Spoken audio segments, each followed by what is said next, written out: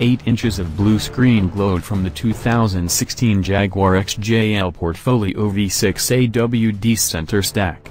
Instead of showing us navigation, radio, climate, or phone information, Jaguar's all-new touchscreen infotainment system, dubbed InControl Touch Pro, did its best impression of a 1960s British car electrical component by simply not showing up for work.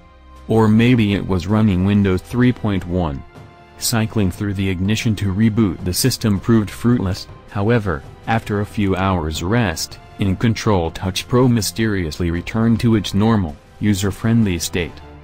This was disappointing because, among a handful of features added to the Jaguar XJ for 2016, the headline item is InControl Touch Pro. The system, conceived internally and built around a quad-core Intel's processor, 60 GB of solid-state storage, and an Ethernet network, is, for the time being, the future of Jaguar infotainment.